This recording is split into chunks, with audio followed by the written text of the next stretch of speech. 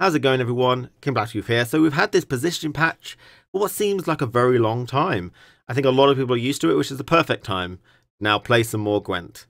And I'm happy to announce what I think the worst card in the game is right now. And I'm also happy to put it as a god in my pantheon of Gwent.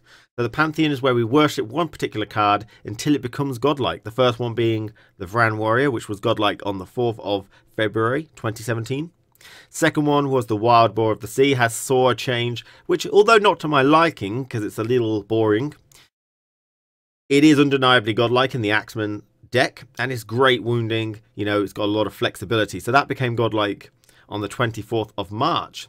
And our card that we have now put into our pantheon, as hopefully the next card to see a bit of renovation, is Skjarl. So Skjarl, also known as Craven, has his own temple now in the Temple of the Craven, and we'll be worshipping this card until he gets improved. Hopefully not in a 3-2-1 damage sort of way, although that's pretty good for a silver because it's better than Mighty Bracker. But this is where I pose a challenge to you. I want you to play Skjarl in any way that you see fit and get the most value out of him. Now this can be outside the box as much as you want. Try and think outside the box. The more interesting it is, the better it is. Record that and send the clips to me. You can send it in any way you want, put it on YouTube and just link it me, or you can send your video clips to KingBlackToof@gmail.com. I'll collect the clips and the winners will receive a prize, and I'll be able to put a compilation of the best Skjarl clips on YouTube in the future. Okay, so that's the challenge for you. Play Skjarl in the most interesting way you can, and we'll see what comes about. So I look forward to seeing what people can do with this. Now I'm going to go over what Skjarl does, because a lot of people don't know. In Gwent database, he's only put in 0.36% of decks. 0.36? That's none. It might just be me doing that, or one person accidentally put him in the deck and saved it. So I'm going to talk about what Skjarl is good for, what he's bad for, what the problems are with him. It might give you some ideas on how to think outside the box and how to use him in an interesting way to win this little competition. So Skjarl is a Skellige only card, 3 strength, and he's agile, which is nice for Craven. Lose 2 strength at the start of your turns. When removed from the battlefield, he spawns Craven revived on the same row. Okay, so he sort of slowly kills himself. Now Craven revived is also a silver card, 4 strength. Add 2 strength to any non-gold unit appearing on the row and banish when he's moved to the graveyard.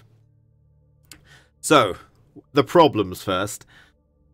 He takes some time to get going, okay? He's going to take at least 2 turns for him to kill himself unless the opponent does something about it. It gives them time to lock him, you know, so he doesn't spawn Craven revived at all.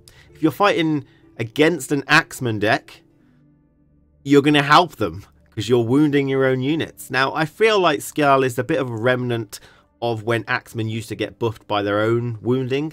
There's no synergy whatsoever with wounding your own units like this. You could Warcry him up to 2 strength. Way! But, you know, I feel like he's definitely a remnant of that, and if you're fighting against an Axeman deck, you're just helping them out. Though he's just not good in that sense. Craven revived, add 2 strength to any non-gold unit appearing on the row. I mean, you might have like Queen's Guard on the melee row, you might have loads of priestesses and shieldsmiths and stuff like that on the siege row, but it's just an inherently worse Dandelion, basically. So Dandelion is 5 strength, so he's immune. Well, he's not going to be killed by things like Manticore Venom, whereas Craven revived can be. And Dandelion pluses 2 to everything that appears on your side of the board, apart from spawned units, okay? Craven Revive does do spawned units. So, whereas Dandelion won't work with poor infantry that are spawned, Craven Revive would, but Skellige don't have any spawned units. You might be able to get some neutrals like Field Marshal Duda from Zoltan Animal Tamer to get +2, but it's not really. But these are things that you got to be thinking about, okay? Try and utilize them in a good way. Now, one positive for Skjarl is that you can have multiple Craven revives. You could put Skjarl down, you could decoy him to get a Craven revived, you could kill him to get another Craven revived, you could medic him and kill him again to get a 3rd Craven revived. You know, so these are interesting things. But be aware, when you decoy him, he's going to be 6 to 8 strength, which means he's going to take about 4 turns to die, which is like half a hand. So it's just not good. He takes too long.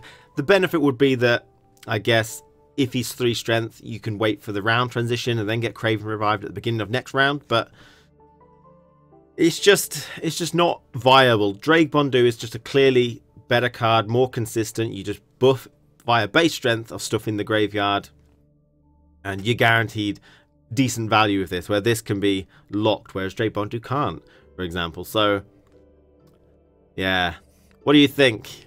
It's going to be difficult. I don't know what they could do to change it. We thought maybe add 2 base strength would be okay. Still wouldn't be so much, I don't think. I think they're just going to have to rethink what's going on, you know. If he was disloyal, you know, that would work for your Axeman deck, and then you get that loyally on your side, maybe, you know. So, thanks for watching this video. I hope I cleared up some stuff about Skal. I hope to see people entering that competition, playing Skal in the most interesting way they can think of. But until the future, thanks for watching, and all praise the Temple of the Craven. Cheers, guys.